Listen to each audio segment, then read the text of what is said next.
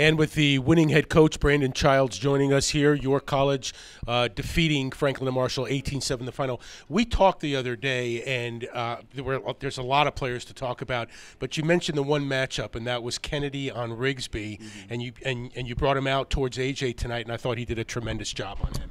Yeah, he did fantastic. He even got one the other way, even scored one, but he was dialed in. I thought it was a good matchup. I think the world of their kid. I think Rigsby's one of the best midfielders in the country, and so Ryan bumping up and trying to neutralize him, and I thought both guys played well, and Ryan stepped up to the challenge for sure. What did you take away? Your last two games were both losses, but they were to the number 1 and number 2 teams in the country. What did you take away from that heading into tonight? I think I don't want to give you coach talk, but we got a lot better the weeks going into those games and didn't see wins as the result of it. But we just kind of stayed the course and kept getting better, and it was good. We had 10 different guys score today, and some of that is a tribute to just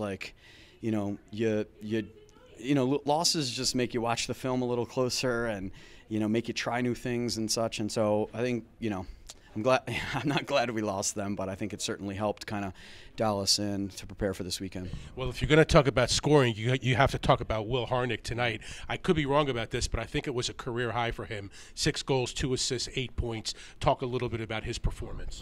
Yeah, I mean, he's definitely one of the better shooters on the team, but he can move, he can dodge, he can feed it, so he's a tough cover. And I just think, our offense moved the ball well, and on a lot of occasions, Will was the last one to touch it. But he had some off the dodge too, and he just is a disciplined shooter that works on his craft, and it showed up today.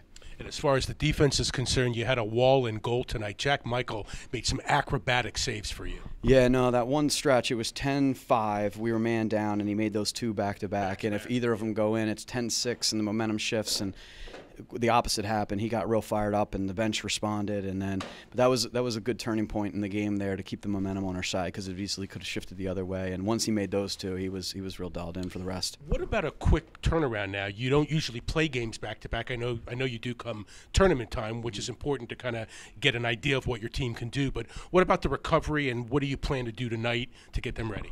Yeah, no, our guys will take care of themselves tonight, and we'll enjoy this one for about 30 minutes, and then we'll get focused moving forward.